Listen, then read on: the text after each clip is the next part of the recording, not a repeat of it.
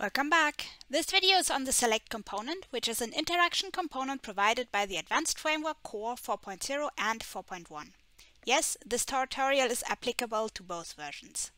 Actually, the Advanced Framework Core provides a whole set of Select components. Let me give you a short overview. The comp select is the parent component of all Select components and consolidates the main logic as well as the event dispatchers. The comp select comp expands the Select component's logic by the ability to find other components, especially state components, by tag and transmit the select signal to them. The comp select selection menu upgrades the comp select by spawning a menu of buttons which allow you to summarize a variety of player choices into one customizable menu. In this video, I will content myself with the parent component and show you a few examples of how you can use it to set up custom select interactions. I already prepared this actor with some functions and two meshes, so we only need to add the comp select to create our examples. One of the nice things of interaction components is that they come with a number of individual event dispatchers, which we will use to implement our custom interaction. This is the intended use of the comp select, by the way. Let's have a look at the event dispatchers first. Here we have three custom events: pressed select, released select, and highlight select. The other two come with every component in Unreal. That does not mean you cannot use them, but they are of secondary interest right now. For the first example, let's use the pressed select event. It toggles whenever the key assigned to the select function is pressed. Now, for our first example, we want our actor to turn left by a given angle whenever the select is toggled. I prepared a function for the turning and a variable to set the rotation angle, so we just need to connect it to the event and set a value for the rotation angle.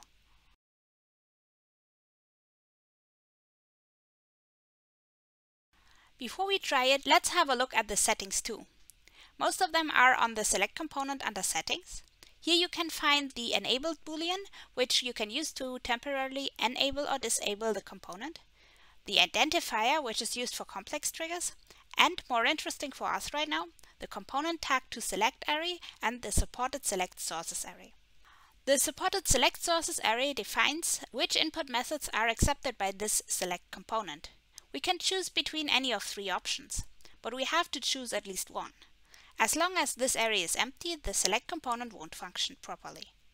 Let's have a look at our options. Screen enables the Select component to accept input from all screen type pawns, which include the desktop pawn and the mobile pawn. Laser allows input from the laser motion component and the motion controllers used in VR. And Finger prepares the Select component for interaction with the finger motion component. We can theoretically allow all three select sources or any group of two or only one, and that's what I am going to opt for by choosing Screen as only select source. Let's deal with the component tag to select array next. It enables us to choose which of the two static meshes of the actor we want to make selectable. Right now it's set to none, which actually means that all meshes are selectable. For example's sake, let's set it to mesh and enter the tag to the plant mesh only.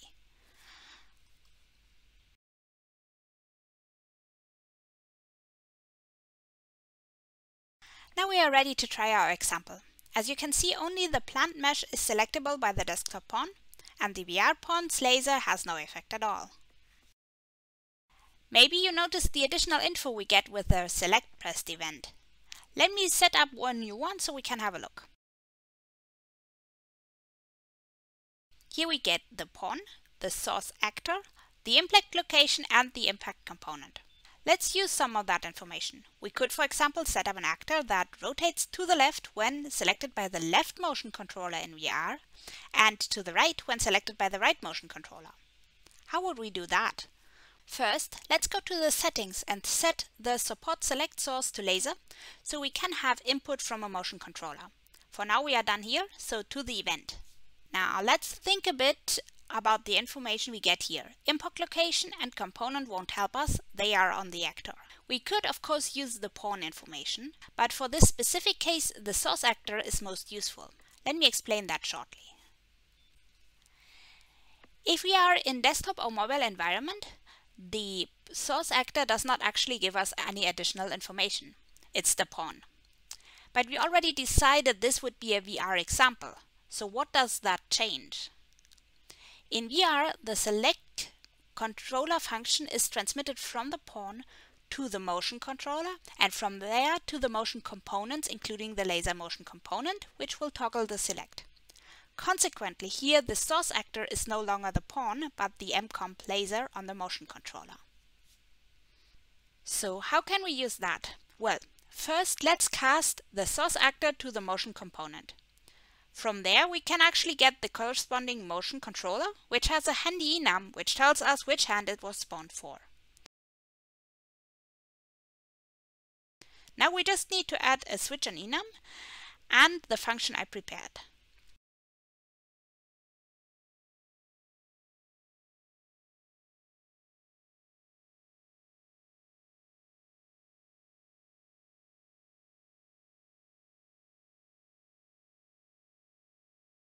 Ready, let's have a look at the result.